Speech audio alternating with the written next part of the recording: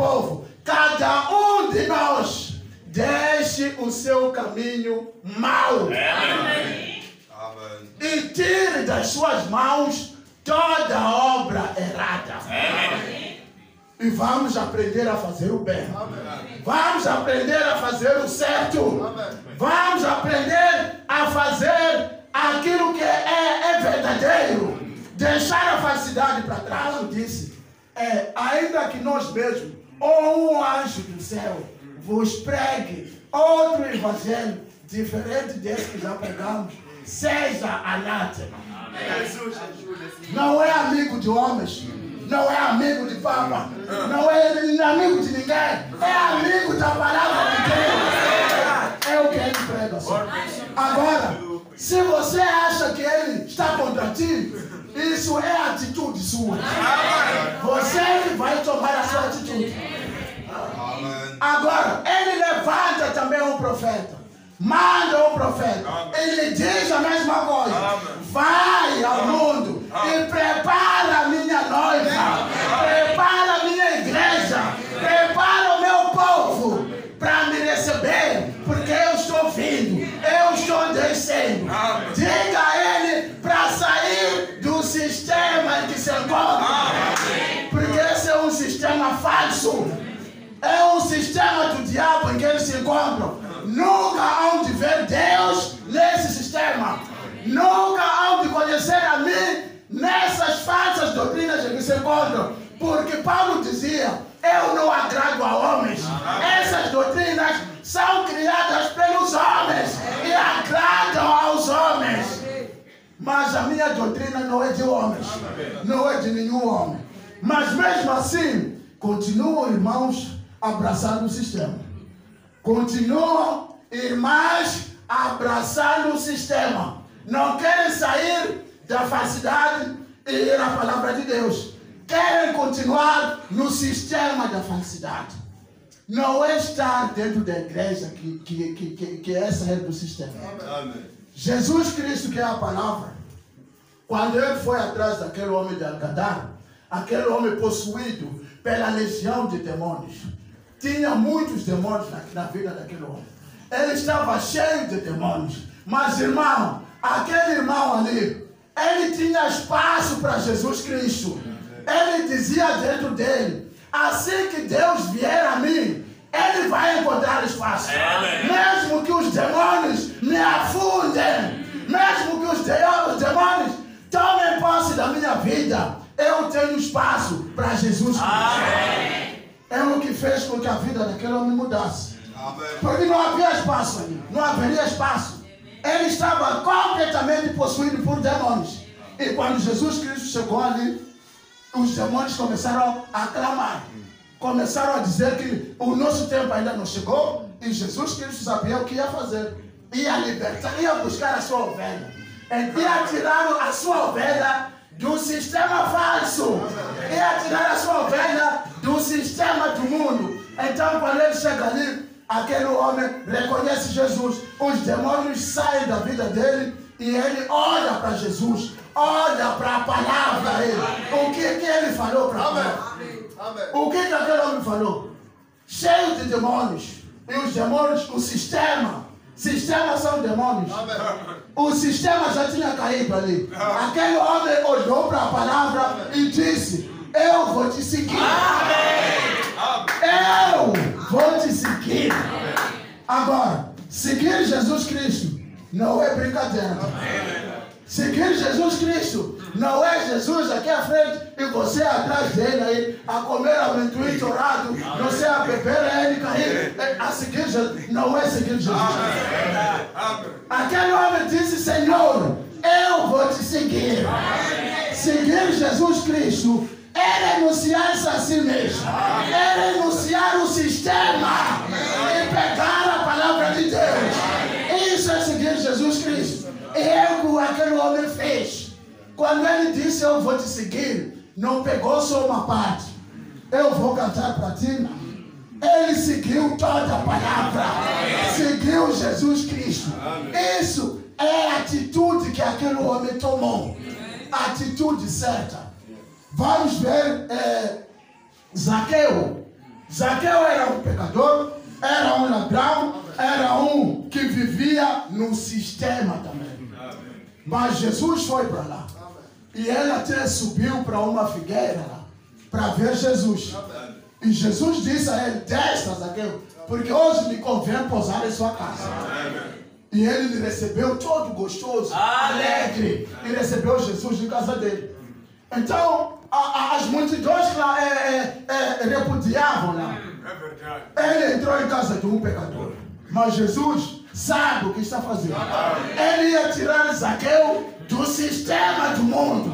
Trazer a ele para a palavra, para a verdade. Então ele entregou em casa de Jesus, aliás, do Zaqueu.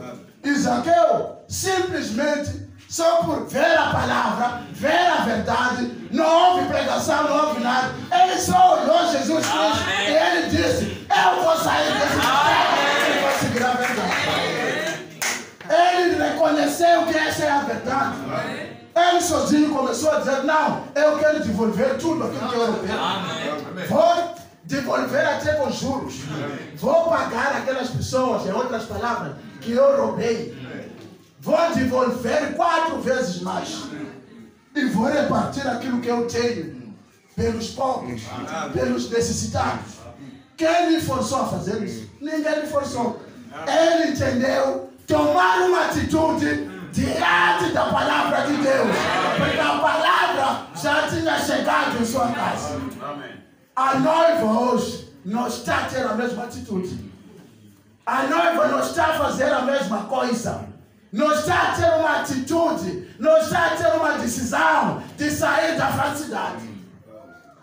O sistema, irmãos, o sistema que a mensagem vem nos tirar dele é um sistema forte. Um sistema coeso. Um sistema que você nunca pode descobrir que está numa falsidade. Nunca. Até que Deus chegue e te diga, meu filho, você aqui está num cemitério. Você está num cemitério. Nós olhamos aquele homem da Gadara como o único que esteve no cemitério. Tem muitos de nós aqui que estamos no cemitério. Na mesma condição em que estava aquele homem. Não, eu não ataco ninguém. Aquele ali atacava pessoas. Bastava passar a pessoa ali. Ele arranjava pedras. Você também está a apedrejar pessoas. A sua língua está a apedrejar pessoas. Você também está no cemitério. Saia desse sistema e volta para a palavra.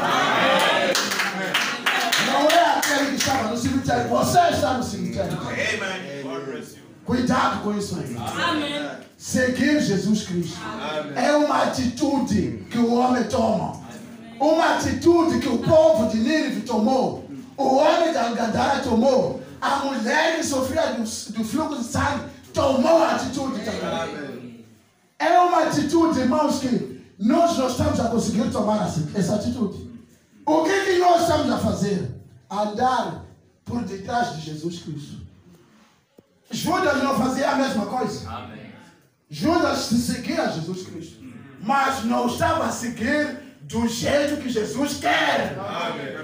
Quem quer matar Jesus Cristo tem que seguir Jesus. Amém. Você não pode matar alguém sem me seguir. Amém. Agora a sua atitude pode ser essa, de seguir Jesus para blasfemar dele, para colocar coroa nele. Você está a seguir Jesus para negar a Ele.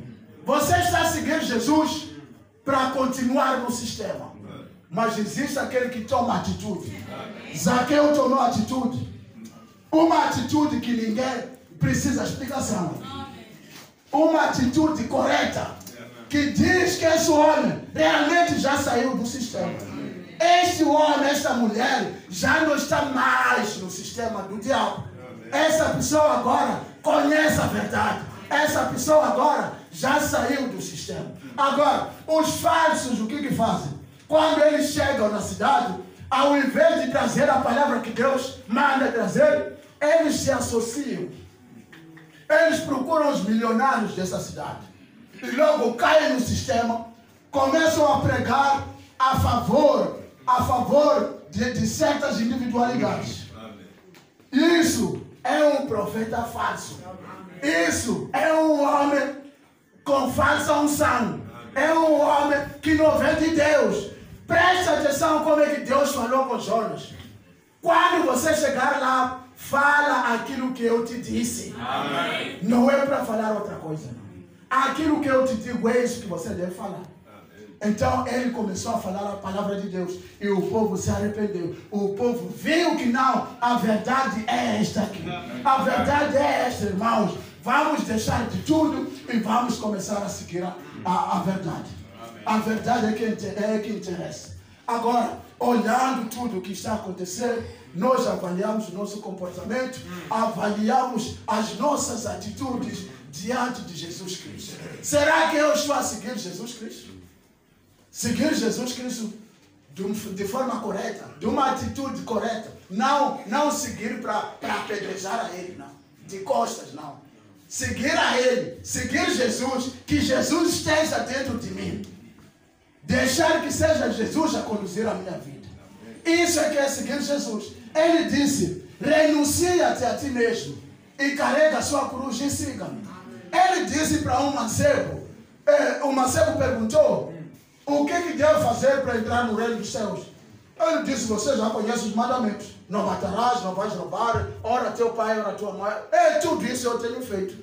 Jesus disse, te falta uma coisa.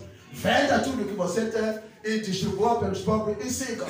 Então aquele homem, a atitude dele foi de abandonar Jesus Cristo. Abandonou Jesus Cristo. Porque ele preferiu abraçar o sistema, a falsidade. Ele veio aqui sem nada e há de partir também sem nada. Mas ele abraça aquelas coisas. Veja com quem ele estava falando. Com a própria palavra. Jesus Cristo diretamente dele, diante dele. É isso que hoje tem atrapalhado a muito de nós. E nós estamos a ver que a Bíblia diz, Paulo disse, ainda que nós mesmos, ou um anjo do céu, vos pregue outro evangelho diferente desse que já pregamos, seja anátema. Seja anátema. Quem é que falou isso? Deus através de Paulo. Agora, se você analisar, você mete uma olhada naquilo que estamos a viver agora. Quem é o profeta aqui que já foi comparado como Paulo? Quem é o profeta que já foi comparado como Paulo? Paulo foi conotado como alguém que não gostasse de mulheres. Amém. E o profeta Branham é conotado como um que não gosta de mulheres. Amém. E você vê que não foi à toa que Paulo disse que se alguém pregar outro evangelho diferente desse, que seja anátema. E quem é que está a introduzir a noiva? Quem é que está a entregar a noiva? É esse conotado como Paulo. É esse que disse, se pregarem outro evangelho diferente desse, seja anátema. E o evangelho que nós estamos a receber não é diferente. É o mesmo que Paulo pregou. Até porque o nosso profeta é conotado como Paulo. Mas ele, irmão, não está pregando nada dele. Ele está fazendo o que Jonas fez em Nínive. Ele está pregando simplesmente aquilo que Deus lhe mandou pregar. Não é amigo de homens. Não é amigo de papa. Não é amigo de ninguém. É amigo da palavra de Deus. É o que ele prega. Agora, se você acha que ele está contra ti, isso é atitude sua. Você vai tomar a sua atitude. Você sozinho, irmão. Quando Jonas chegou em Nínive, ninguém ali reclamou. Ninguém disse que não, esse homem está a trazer outras coisas. Ninguém. Todos começaram a tomar uma atitude que, imagina, Deus, essa atitude que eles tomaram, tocou Deus. Amém. E Deus teve que parar o juízo que ele tinha decretado contra mim.